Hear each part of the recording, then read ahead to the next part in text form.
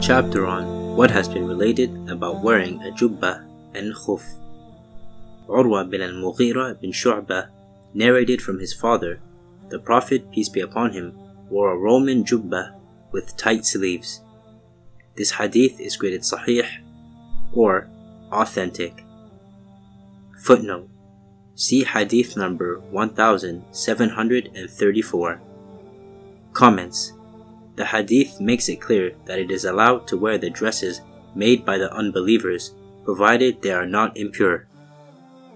Ash-Sha'bi narrated from al-Mughira bin Shu'bah, Dihya al-Kalbi gave a pair of Khuff to the Messenger of Allah, peace be upon him, so he wore them. This hadith is graded sahih or authentic. Comments: Khuff are made from tanned leather, hence it was that the Messenger of Allah, peace be upon him, did not consider it necessary to inquire whether the leather was from a slaughtered animal or a dead animal, since tanning has the effect of purifying the leather.